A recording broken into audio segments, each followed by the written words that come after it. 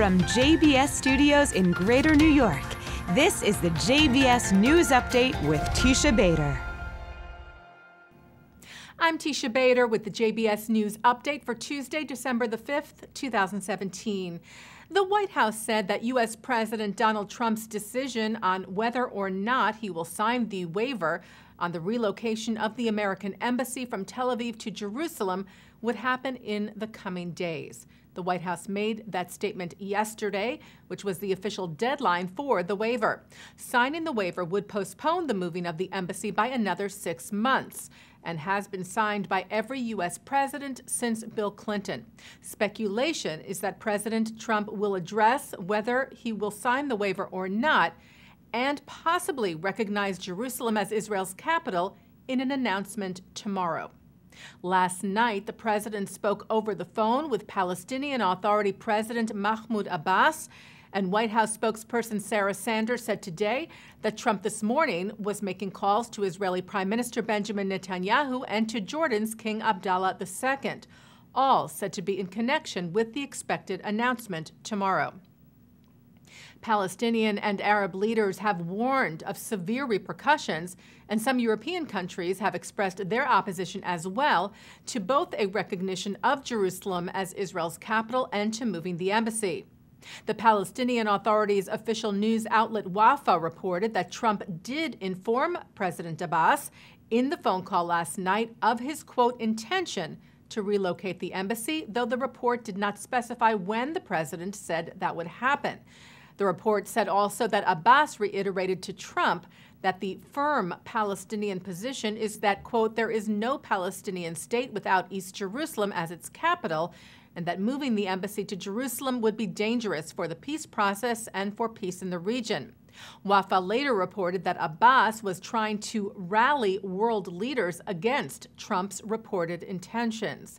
And the Hashemite kingdom released a similar statement after Trump's call to Jordan's king, who also warned of dangerous repercussions. It remains to be seen what the expected announcement from the president in fact holds and what its impact will be. Shots were fired this afternoon at an Israeli bus in the northern West Bank. The IDF said the incident took place near the Arab village of Yabad and the Jewish settlement of Mavodotan. There were no injuries, and Israeli security forces were looking for the shooter or shooters. Well, Israel's Bedouin community in its southern region is coming together to reaffirm its commitment to coexistence following the terror attack Thursday night in Arad that left an IDF soldier dead. 2 Bedouin suspects, who are reportedly brothers, were arrested Friday for stabbing Ran Yitzhak Kukia to death.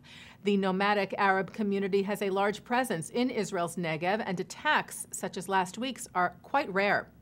Yesterday, the mayors of several Bedouin cities and villages in the Negev met with the mayor of Arad, including mayor of Rahat, Talal al-Qarnawi, who said, referring to the suspects, they are weeds and we must root them out, urging don't let this terrible incident harm the coexistence between us. Israel signed an agreement today with Greece, Italy, and Cyprus to work towards an undersea gas pipeline that would carry natural gas from deposits in the eastern Mediterranean to Europe. Israel's Energy Minister Yuval Steinitz met with his Greek, Italian, and Cypriot counterparts in Nicosia, Cyprus today. The ministers released a joint statement after the signing, saying the project would secure a direct long-term export route from Israel and Cyprus to Greece, Italy, and other European markets. The multi-billion-dollar pipeline is expected to take about 6 or 7 years to complete. Israel's Ministry of Foreign Affairs is hosting its second annual International Conference on Digital Diplomacy this week. The gathering brings diplomats and experts from around the world together to discuss how foreign ministries and governments can better adapt to the internet and social media. Canadian singer Bryan Adams performed in Tel Aviv last night to a sold-out crowd. He posted a video afterwards on his Instagram account showing him greeting the fans outside the Nokia Arena and signing autographs. Adams takes the stage in Jerusalem tomorrow night. And taking a look now at our programming for tonight on JBS for Tuesday, December the 5th at 7 o'clock, former Jerusalem bureau chief of the New York Times, Jody Rudoran, talks about what she learned covering the Arab-Israeli conflict. And then at 8, Another former Jerusalem bureau chief of the Times, Ethan Bronner, talks about his experience and perspective from the Rabbi Circle Congregation Sons of Israel in Briarcliff Manor, New York.